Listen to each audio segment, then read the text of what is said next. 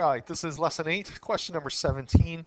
Part of this you may want to look at question 16, the video explanation that I have up on the website here, because it's really, you could potentially be running into the same problem. The only difference between questions 16 and 17 is 17 is a three-dimensional problem, and really it doesn't actually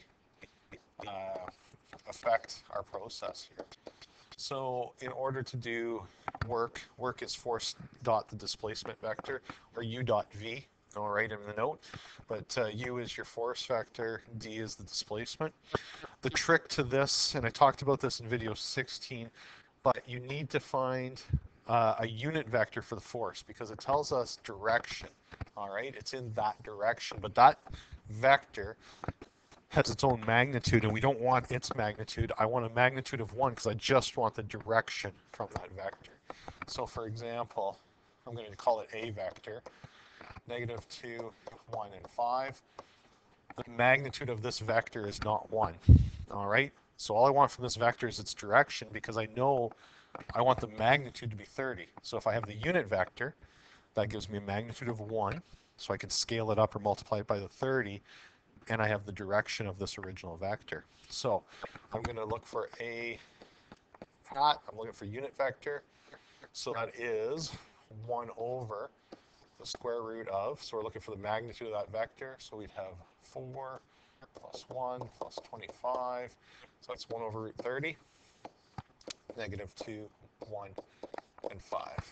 All right. So right now, this one has magnitude of 1, and we have the direction of a vector. And that's what we really want. So I'm going to bring it back across to the main question.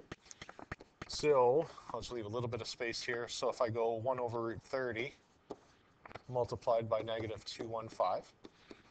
So right now that has a magnitude of 1, okay? And it has the direction of the original vector, but I don't want it to have a magnitude of 1. I want it to have a magnitude of 30, so I'm going to multiply that by 30. So now I have that magnitude dot my displacement is the vector AB. So I have 30 over root 30, negative 2, 1, and 5, dot the vector AB, which is B minus A. So 3 minus 2 is 1. Negative 1 take away 1 is negative 2. And 2 take away 5 is negative 3. Nice small numbers. Again, when you're doing dot product, I can leave that 30 over root 30 until the end. And negative 2 times 1 is negative 2. 1 times negative 2, and negative 15. So that gives me a total of negative 19. So 19 times root 30. Actually, I'm going to show you a bit of math trickery here. So I'm going to go 30 multiplied by negative 19 over root 30. I'm not going to bother doing the calculation. You're going to say that doesn't match up with the book. As I said in the example for number 16 as well, in the maths, engineering, computer sciences, we can't allow a square root or a radical in the denominator, so we have to rationalize the denominator. And hopefully you've seen that in your grade 11 or 12 courses prior. So now we're going to multiply that, and now I get 30 times negative 19 times the square root of 30 over 30. Oops. And here's where an example where you go into the calculator too early, it's just extra work. 30s will cancel out. And we end up with negative 19 square root of 30. And now you're looking at my answer saying, no, it's still not the right answer, and no, it's not.